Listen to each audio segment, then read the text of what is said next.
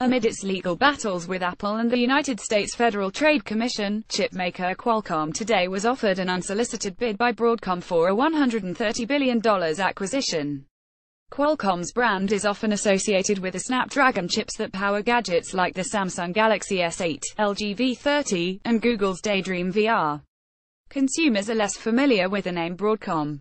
So what is it, and why is it trying to acquire the troubled chip maker like Qualcomm? Broadcom is a semiconductor company that manufactures chips and computer components that support smartphones, laptops, data centers, set-top boxes, game consoles, and more.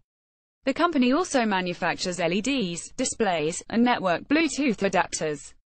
Broadcom is considered a rival to Qualcomm according to Fortune. Qualcomm reports a $22 billion annual sales revenue, compared to Broadcom's $18 billion. In 2016, it was ranked the fifth largest semiconductor vendor in the world by revenue, led by Intel, Samsung Electronics, and Qualcomm as the top three.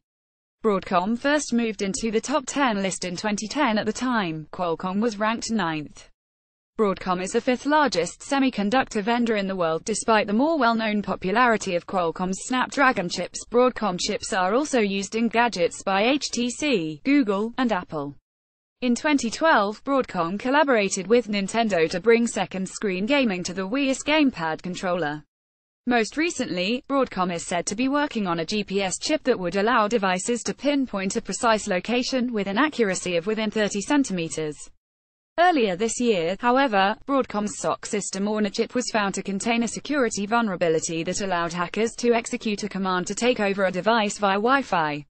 This bug affected all iPhone users on iOS 10 and Google Nexus 5, 6, 6X, and 6P devices.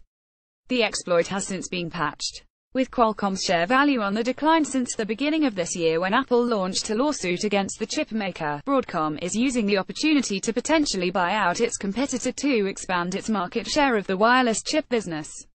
After rumors of the acquisition offer broke on Friday, Qualcomm shares jumped roughly 3.5% to around $65 a share, the highest it's been since January 2017.